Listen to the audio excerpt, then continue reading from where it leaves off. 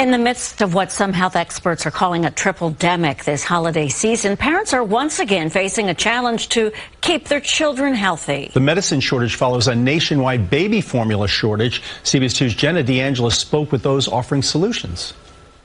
Head to a pharmacy for over-the-counter children's medicine like Tylenol and Motrin, and you may come across empty shelves. It's concerning.